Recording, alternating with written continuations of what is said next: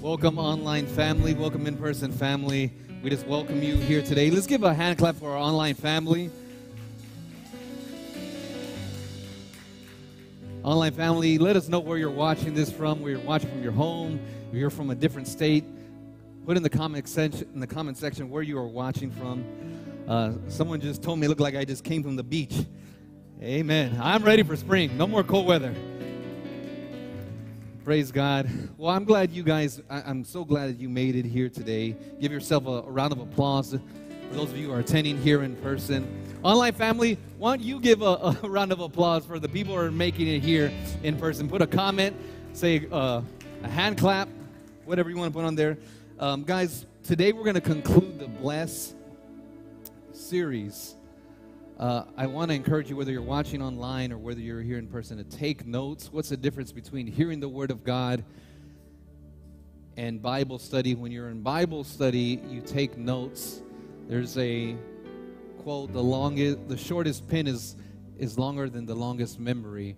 And obviously, many of us don't use pens or pencils anymore, but whether the method is a phone, whether it's paper, make sure you're engaged in what is being said here today.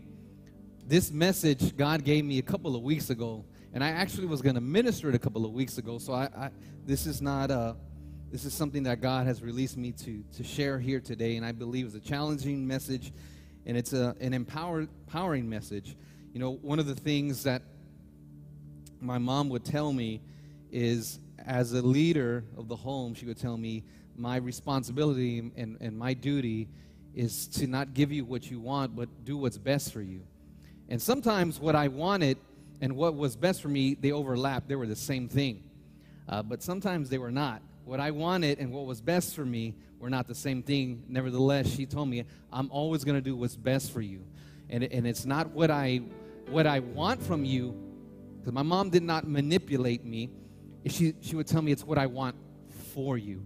I want you to mature. I want you to grow up to be a young, responsible man. I want you to have the best life that you can and maximize your potential. That being said, I'm here today to teach you what I believe is best for you if you are rooted in this church, if you call yourself a Christian. And sometimes that may not be what you want, or sometimes it may be what you've been wanting to hear or to understand from the Scripture.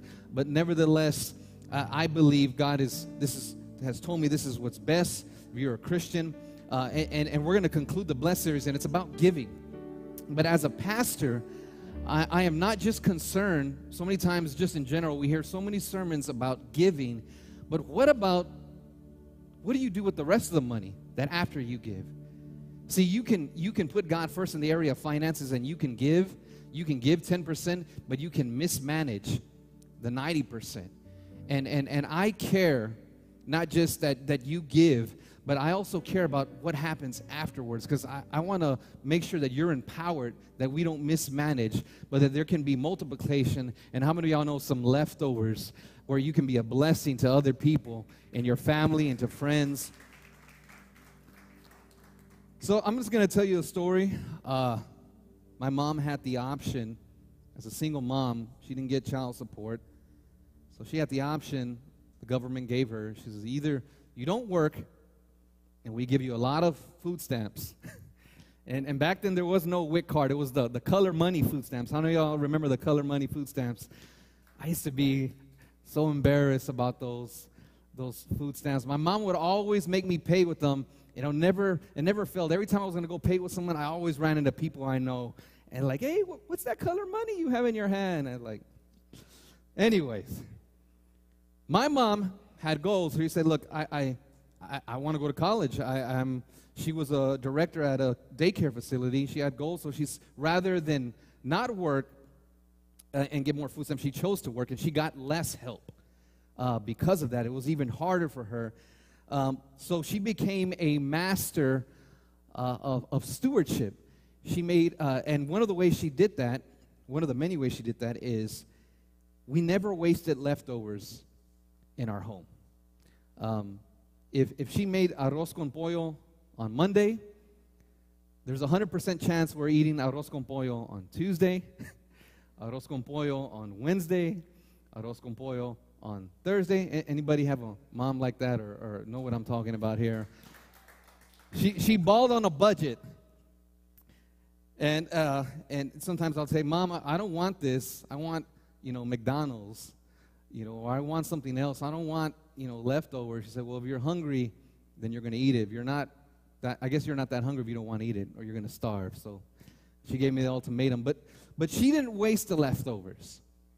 We always maximize the leftovers, and we put them for future use. And I want to use that as an illustration that to say this principle, that it's just, the leftovers are just as important as what you give. So what we give unto God is important, and how we manage what we have left over is just as important. So what's more important? Both are important. It's important that we put God first in the area of finances, while at the same time, it's important that we manage what we have left over. If we can go to our main text, Matthew chapter 14, verses 19 through 20. And if you haven't done so, online, family, or in person, go ahead and reshare this with somebody on your personal Facebook profile.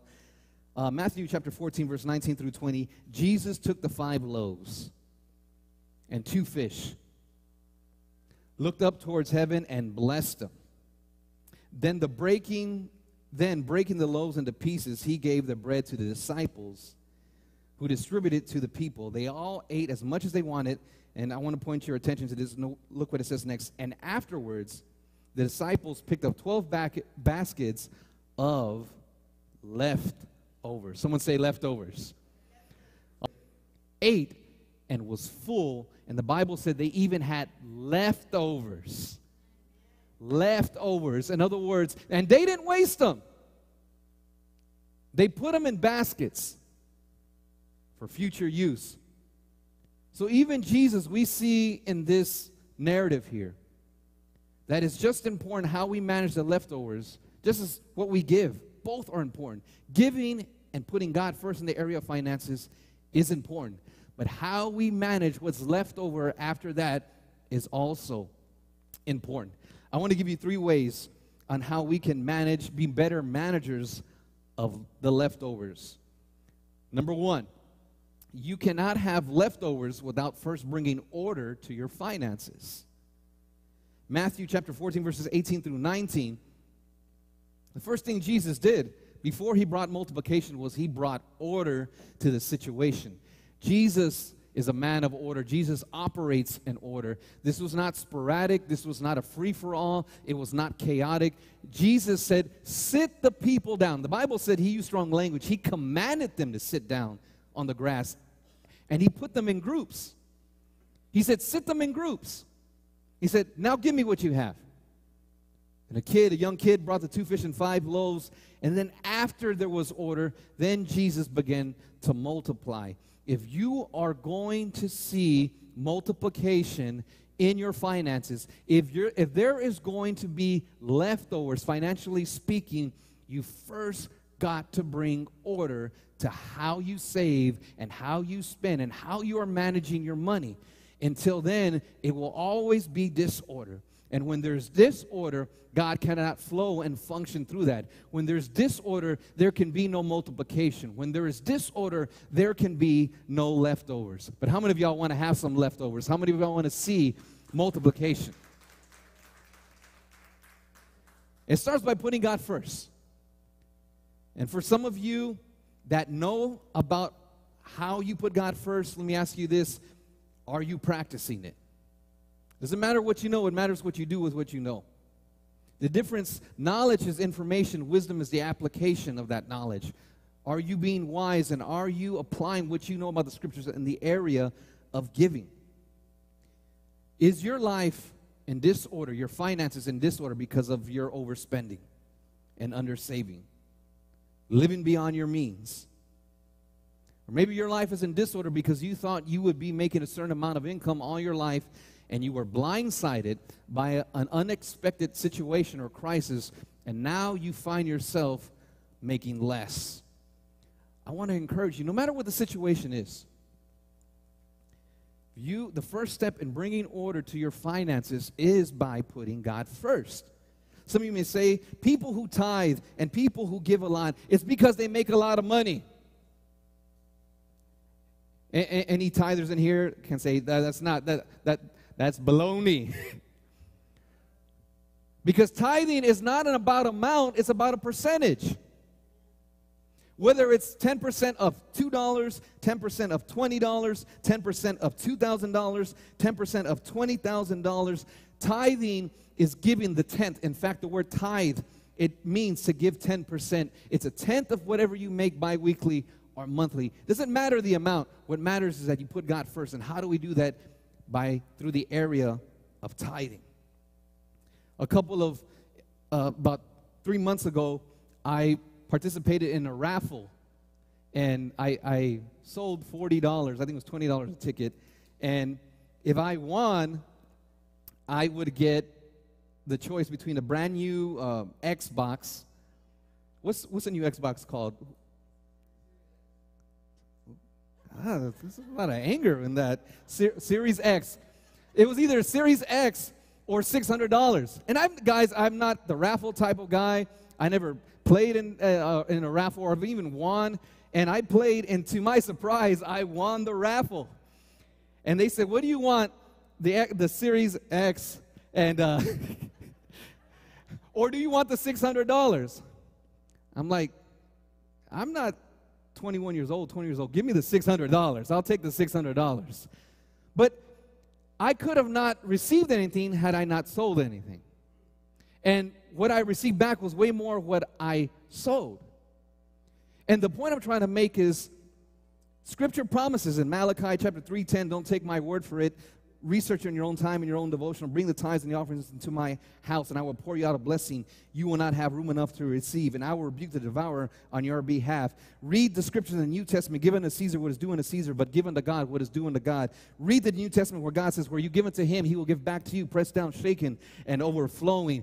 God always gives back to us more than what we gave to him. But you cannot expect to receive if you've not sown anything. And too many people say, I'm going to heaven, I'm filled with the Holy Spirit, I talk in tongues, I read my Bible, but are you sowing? Is God first in the area of finances? Are you being like the little kid and bringing order and giving God the little that you have? And how many of you know, if you give God the little that you have, he'll multiply. He'll do much more with your little than you could do by withholding it. He can do a lot with your little, but it starts by putting him first. Tithing is not an American concept. You hear messages like this and people say, oh, that's a prosperity gospel. That's an American thing that would not work in third world countries. Where do you think the Bible is written in? America, guys, did not exist when the Bible was written. Or that was a 10 Commandment thing. Genesis 14 verse 20 shows us the first time someone tithed. Abraham tithed. 600 years before Moses lived. 600 years before the 10 Commandments were given. When you tithe, it shows your heart condition. Matthew chapter 6 verse 21 says, where your wealth is, there will your heart be. Meaning, if you want to see if God really has your heart in the area of finances, look at your giving. Look at how your finances, see if you are giving. That will tell you. Don't look at how many scriptures you know. Don't look at how much knowledge. Look at your giving. That will tell you whether or not God is first in the area of finances. It's interesting that some Christians will profess to have faith, to believe in God, that God will take care of them for eternity after they leave this earth, but don't have faith enough to believe that God will take care of them on 90% if they would trust him with 10%. How many of y'all know there's a contradiction there? Tithing breaks the spirit of greed. 1 Timothy 6:10 says, money is the root of all evil. Does it say that? What does it say? The love of money. Because money in itself is not evil. The Bible says he's blessed us to be a blessing. But you can't be blessed if you can't be a blessing to other people if you're always broke. You won't be a blessing to people if you always mismanage your money. But when you tithe, it shows God, money is not my God. Things are not my God. You are my God. The world standards are not telling me how I'm going to manage my money. The Bible, I embrace the biblical view and I put it to practice, and I'm going to allow the Bible to guide me on how I manage my money. So it breaks the spirit of greed. And when I mention the world, I'm not talking about a geographical location. I'm talking about a way of thinking, as Romans chapter 12, verses 1 and 2 says, be not conformed to this world. That word world is a way of thinking that is anti-Christ, anti-Bible. You can be Christian and be anti-Bible. So it's important that we always embrace the biblical worldview and we apply it, whether it be in marriage, whether it be how we should raise our children, or in the area of money management. Number 2, what you do with the leftovers is just as important as what you give. Once again, true biblical stewardship is not just about giving. It's how you manage the leftovers. We see Jesus and his homeboys here. El Chewy, with the sick beard. And they're not being wasteful with the leftovers. They put them in baskets for future use. Once again, part of being a good steward is not just what you give, it's how you manage what's left over. How many of y'all know God has not called us to be wasteful with what's left over? So how do you budget your leftovers after you tithe? I'm going to be real practical here, guys. Look at your bank statements. Look at 3 to 6 months of your bank statements. Track every dollar. Look at where your money is going to. Look how you are spending every dollar. If you take your car, they're not just going to start, once you take in your car, they're just not going to start fixing it if it's breaking down. What do? They do a diagnostic. They assess it. And if you want to get to a place to where you have leftovers or there's multiplication, you start with where you're at. And you got to know where you are at financially first if you want to get to a certain level to where there's leftover and you have multiplication in the area of finances. Part of looking at your bank statements is for you to determine, is the majority of your money going towards needs or is it going towards wants? See, there's a difference between needs versus wants. Oh my God, I gotta have this new purse every week. It's a new purse, Gucci. How many? Is that a need or a want? I gotta have this new gun, the $2,000 AR with this type of scope. Need or want? I already have a car, but I just got a little bit of raise. I gotta get a new car. Need or want?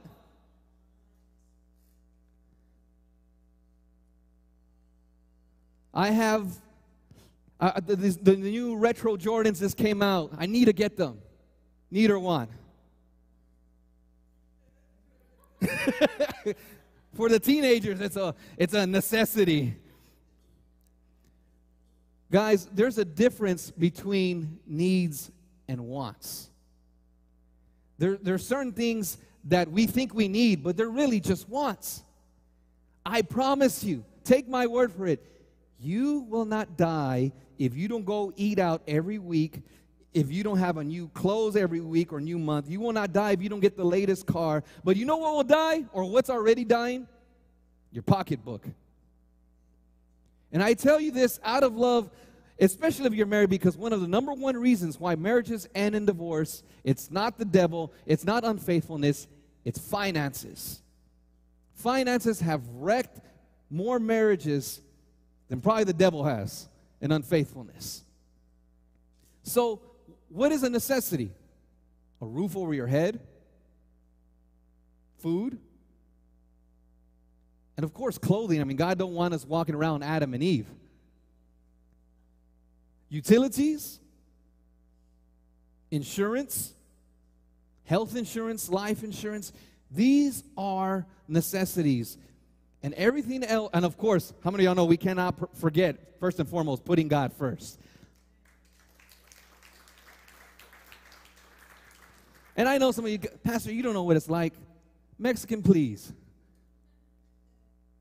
I drove the same truck, God rest in peace, La Bumblebee, 2003 Chevy Colorado, paid off.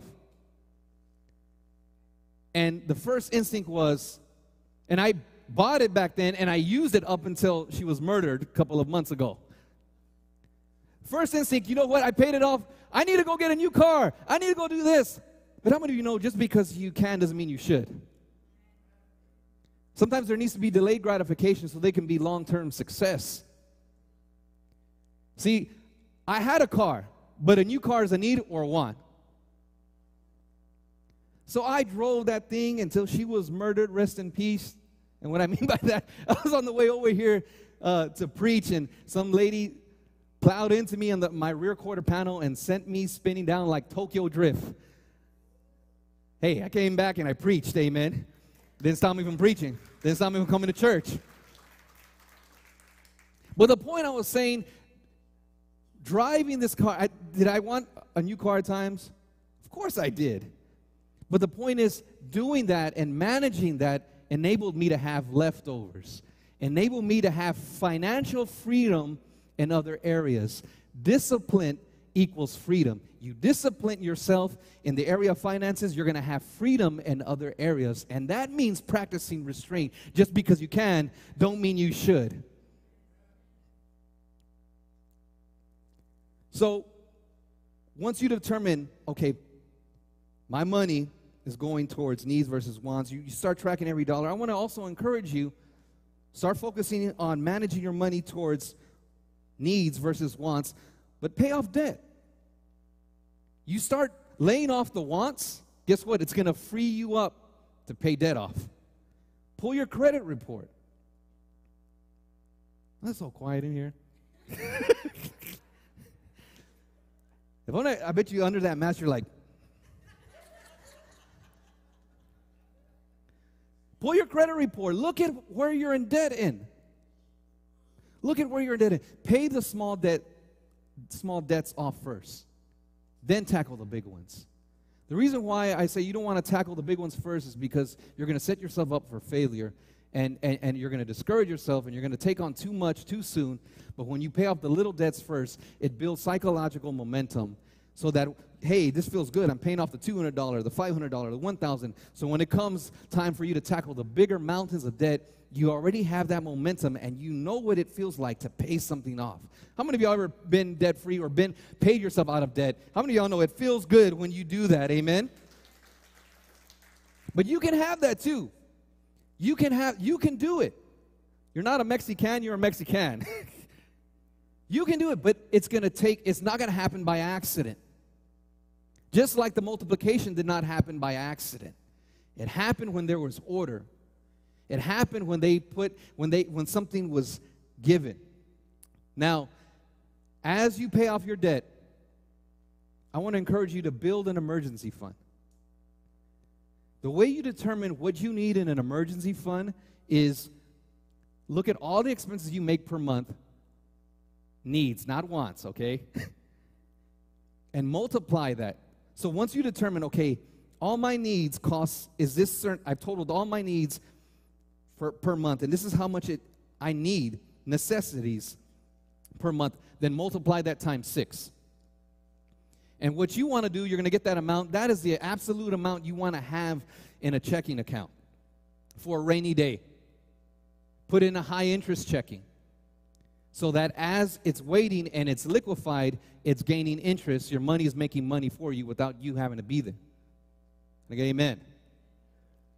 But you want to have it there. And some of you, and minimum, and this is Dave Ramsey stuff, and this stuff I've practiced in my own life, minimum, if you cannot, you make, 6 months is too much up front, then strive to have at least minimum $2,000 in your emergency fund that you don't touch. Drinks with the girls, don't touch it. Eating out, don't touch it. New dress, don't touch it. New gun, don't touch it. PS5 finally becomes available. Or you buy one off from your homeboy that stole one, don't touch it. Because you have it there for the unexpected emergencies. That's what it's for, emergency fund. And some of you say, Pastor, there's no way I can do that. It's funny how, I want to tell you, you're more capable than what you think you are of doing that. It's funny how $2,000, that's too much. But we have no problem. We'll drop $500 one night at Kickapoo. $2,000, that's out. The devil is a liar. I don't know. I don't talk like that. I don't know if anyone talks like that in here. I'm just going with the flow here. But we'll drop $150 on shots and alcohol.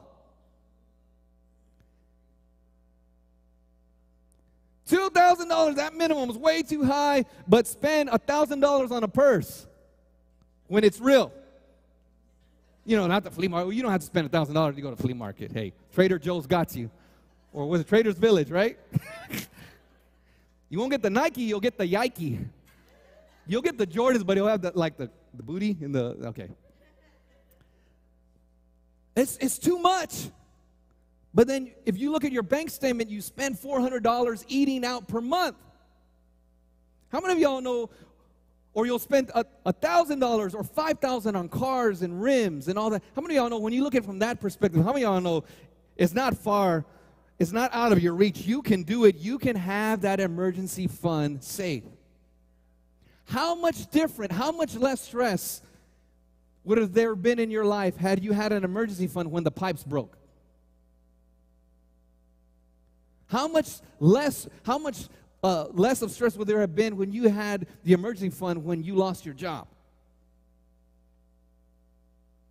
How much less stress would there have been when you got sick and you couldn't work had you had an emergency fund? And and you know, with this type of teaching, people get upset, but this is the reality. And if it hasn't happened to you, and how many of y'all know if you live long enough, you're going to go through something like that? It's not a matter of if, it's just a matter of when. But when you prepare ahead, you'll be ready for that rainy day. It'll be your umbrella, your roof for that rainy day. If all your food tastes good, then you ain't eating healthy enough. And I know this don't taste good. But I know, how many of y'all know this is what builds healthy believers? See, I don't want a church where we can have good church, good online service, and then we leave church and people are broke. People are struggling. People can't be a blessing to others. I want you to be blessed in the church, blessed in your house, blessed in your finances. I want you just don't have enough, but leftovers. I want to see multiplication in your life. Not against you, I'm for you. It's not about what I want from you, it's what I want for you. How many of y'all want to be blessed? How many of y'all want just to not be making it by, but have more than enough? Leave some leftovers for your family when you leave this earth. Church, I don't care the color of your skin, how many degrees you have, whether you have curly hair, wavy hair. Not that that matters, but we're all going to die.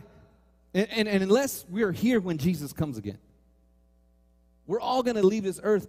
And thank God if you got the Holy Spirit in you and you've made a choice to follow Jesus, because when you leave this earth, you're going to be in a place where there is no suffering, there is no sickness, there is no evil, there is perpetual perfection in a place called heaven where the streets are made of gold. Jesus there, you'll be reunited with loved ones, with the mom or dad or the child that you've lost.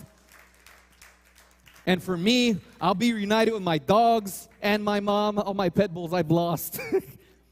It's gonna be an amazing day for you. But what are you leaving to the loved ones behind when you leave this earth? Guys, I lost my mom when she was 48, 49 years old. I was very young when I lost her. and it's already stressful psychologically, emotionally, physically when you lose someone, then on top of that, if there was nothing in place, you got to figure out stuff's gonna get paid. It's gonna happen whether you want to hear this or not. And I want you guys to be prepared. Let me ask you this: if you were to die today, if you were to die tomorrow, thank God you'll be in heaven. Praise God. But what will you leave your family behind? Unpaid hospital bills because of no insurance? Thousands of dollars in debt? A house in foreclosure? What are you going, an unpaid fuel, what are you going to leave behind? Let me show you, let me put some scripture on this. Proverbs 13, verse 22 says, a good man or woman leaves an inheritance to his children's children. Guys, I want to encourage you. One of the ways you can have something in place is you have life insurance. And especially if you're 20-something years old, raise your hand. If you're really 20-something years old, raise your hand. You guys have it the best right now. Right now is the best time for you to get life insurance because your body hasn't had the check engine light come on yet. Any 30-year-old, 40-year-old can testify and give me an amen? Online audience, how many of y'all know the check engine light comes on in the 30s and the 40s and it's all downhill from there? The thing, why I'm saying that, 20-somethings, is that it's harder to get life insurance when there's something wrong with you. And right now, it's the best time to do it. The only thing that's wrong with you right now is acne. Hey, there's nothing wrong with that. Or who you're going to date, or who's DMing you, or whatever. But right now is the best time to do it. But the point I'm trying to make, whether you're young or old, you have an opportunity that when you leave here, you're going to be in heaven, but guess what? My wife is taken care of, my children are taken care of, and I got enough left behind that I can put them in a different financial trajectory than what you grew up in. Life insurance is not for the dead, it's for those you leave behind. So I want to encourage you, think ahead. It's not if, it's a matter of when. There will be an emergency. We all will die unless Jesus comes. Proverbs 13, verse 16, before we go to our last point. A wise man thinks ahead. A fool doesn't, and even brags about it. You ever met somebody like that? Hey, so what do you do if you were to lose this? Charlie, I'll sell drugs.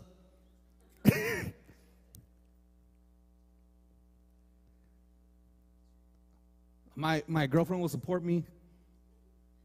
They brag about it. Oh, nothing. Or is hallelujah, thank you, Jesus. Nothing's going to happen to me. The Holy Ghost will take care of things. Can't be so heavenly minded. You're no earthly good. We want to make sure that we are realistic and we are prepared. Just like Christ, when those leftovers happen, hey, we ain't throwing these leftovers away. There could be another emergency. There could be another crisis. And disciples, guess what? When that happens, we're going to be ready. And guess what? When the crisis comes, when the loss happens, when the death happens, guess what? You will be ready. Number 3. Just because you're a giver doesn't mean you won't ever go through seasons of lack. How do we know? Because Jesus, planner of planners, the giver of givers, is here. Says he began to thank God. He lifted it up and he began to bless God. He didn't say, God, give me a new car. Give me a new house. Give me a new job. He didn't say none of that multiplication. He began to bless God. I'm talking about God. He began to thank him for the little that he had. In other words, God, it may not be much, but I thank you anyhow, anyway.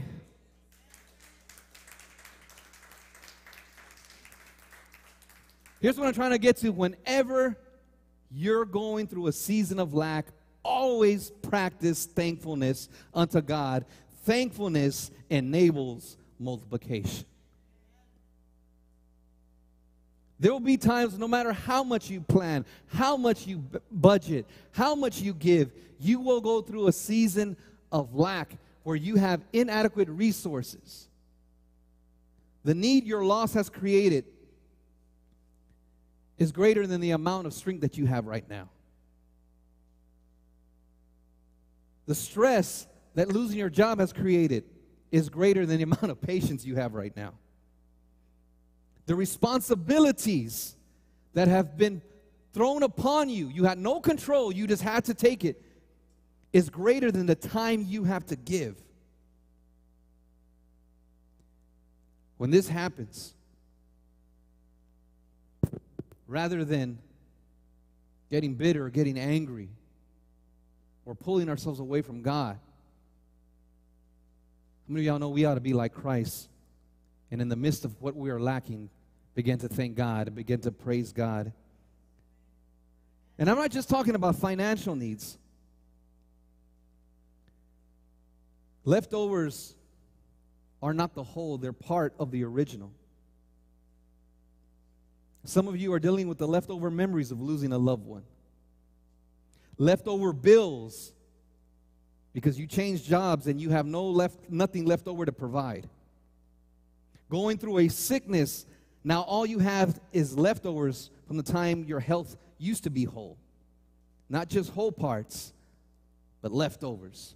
Marriage ended in divorce, now all you got is leftover pain, memories, and anger, and bills. Can I get a witness? I just want to encourage you, like Christ, to begin to thank Him in the midst of everything that you have. In the midst of you lacking, begin to thank God. See, when you begin to thank God, it shifts your focus. It shifts your focus. Because when there is lack and when there's crisis, what does it do? All we see is what's missing and what we don't have and what we're lacking and who's no longer here. And that is the reality, and you need to address that and see that. I'm in no way or form or fashion am I saying to ignore that. But when you begin to thank Him in the midst of what you lack, it shifts your focus to not only seeing what you don't have or who no longer is here, but it enables you to see what you still got and who's still here and what you're still blessed. And it reminds you that you're a lot more blessed than what you think you are. And when you begin to bless Him in the middle of lack, little becomes multiplied when you surrender it to God. The little strength to endure gets multiplied into much because God starts to give you His strength. The little happiness you have gets multiplied into much because now God gives you His joy, and the joy of the Lord is your strength. The little peace you have becomes much because God gives you His peace, and He gives you the peace that surpasses all understanding. He doesn't give you circumstantial peace, but in the midst of your sickness, you have peace. In the midst of the job loss, you have peace. In the midst of a divorce, you got peace. In the midst of losing a loved one, you got peace. The peace that where you're shaken, but you're not moved because Jesus Christ and the Holy Ghost is your anchor. The Bible says that God will provide all our needs according to His riches. God's not broke. God don't deal from low self-esteem. He don't have a 420 credit score. He's not confused. You don't got to go to a loan company and take out a payday loan with a 30% interest. God is rich, and I'm not just talking about and money because we think money. Some of y'all don't need money, but God is rich in forgiveness. If you've fallen away and have a lot of sins and darkness in your life, God is rich in grace. God is rich in peace. Some of you don't need money because you got no peace in your home. You have no peace in your marriage, but we serve the God whose peace surpasses all understanding. Some of you, He's rich in faith. Some of you don't need money. You got all the money, but you have no joy. You have no happiness. But that I serve the Jesus Christ, the Jesus who died on the cross for you and I, who died to give you joy. This joy that relationships cannot give you, no car can give you, no house can give you, no job position can give you. But it's only the blood of Jesus and the Holy Spirit that can give us joy and strength when we feel like giving up. But it happens when we begin to thank God in the midst of our lack. Guys, of course we should thank God at all times. But sometimes we forget to thank Him even when there's little. I heard someone say, if you go out looking for the bad, it's there. But if you go out looking for the good, that's also there. I want every head bowed here. If you're watching online, I want you to bow your head.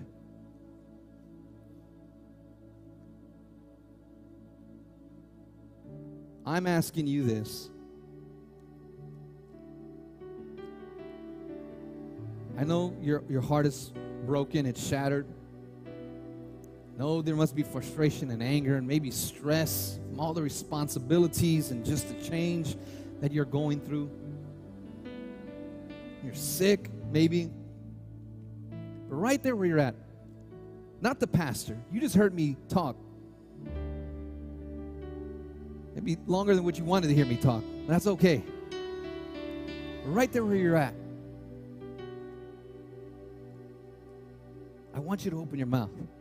Don't worry about what your neighbor is going to think behind you. Don't worry what the person next to you is going to think. But I want you to open your mouth right now at the count of 3 and just begin to thank God. You don't got to wait till the count of 3, but begin to thank God. Shift your focus. Are you ready? Begin to thank Him. I know you're lacking patience. Begin to thank God.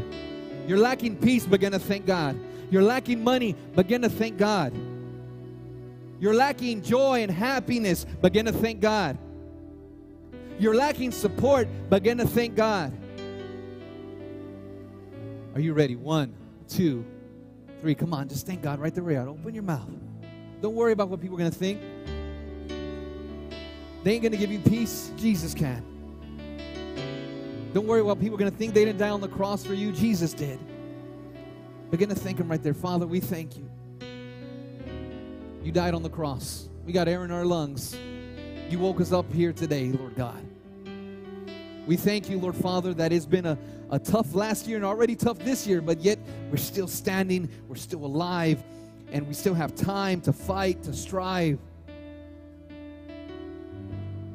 We thank You for giving us strength when we had no strength. We thank You when we wanted to quit, You didn't let us quit. We thank You when we were sick in our bodies, You healed us. We thank You when people abandoned us, rejected us, lied on us, unfaithful to us. We thank You, Lord God, that You are the one who had our back. You were the faithful when people were unfaithful. You ran to us when others ran from us. We thank You. In the mighty name of Jesus. Come on, put your hands together and bless the Lord. Come on, bless the Lord. Bless the Lord. Bless the Lord with a thank you, Jesus. Bless the Lord with a clapping of hands. Come on, somebody. We've talked about praise and worship. Bless the Lord with the opening of your mouth. Don't worry if you can't sing. The Bible says make a joyful noise unto the Lord. Don't worry if you can sing or not. Come on, I wish somebody would praise God in this place and begin to thank Him in the midst of your sickness, in the midst of your divorce, in the midst of not having a job, in the midst of losing a loved one. Begin to thank Him. Begin to thank God right now in this place. Little becomes much. Little becomes much. The discouraged get encouraged. The weak become strong when there is thankfulness. The ungrateful become grateful when there's thankfulness. Come on, open your mouth. We worship You. We praise You. We give You the thanks. We love You, Lord. Our best is not behind us. It's ahead of us. In Jesus' name. Come on, if you believe it, give the Lord a hand clap.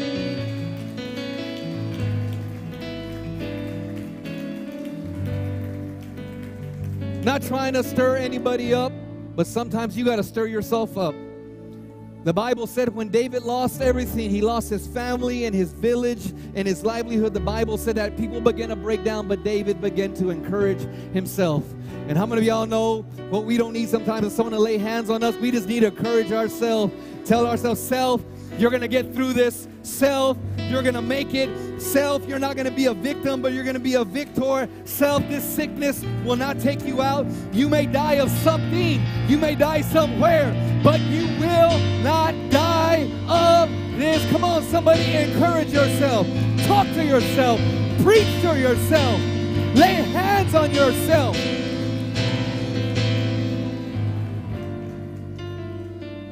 That's all I got to say about that. Guys, how many of you are blessed by today's message? If I bring a trusted financial advisor to this church, how many of you would be interested, and raise your hand because I need a survey, how many of you would be interested in taking some information and talking to him about bettering yourself and taking the first step? Raise your hand. Don't be embarrassed. Amen. Give yourselves a hand for those of you who raised your hand. Maybe might bring in Brother Kurt. Brother Kurt is retired Navy, is a financial advisor, and the man does not even step a foot. He does not attend our church, but yet the man is always giving and supporting and tithing to this church. How many of y'all thank God for people like that? I've known him for quite a while. But let's see if we can get him in, and we get him in, we will announce it so you guys can partake of that. How many of you are blessed? Come on.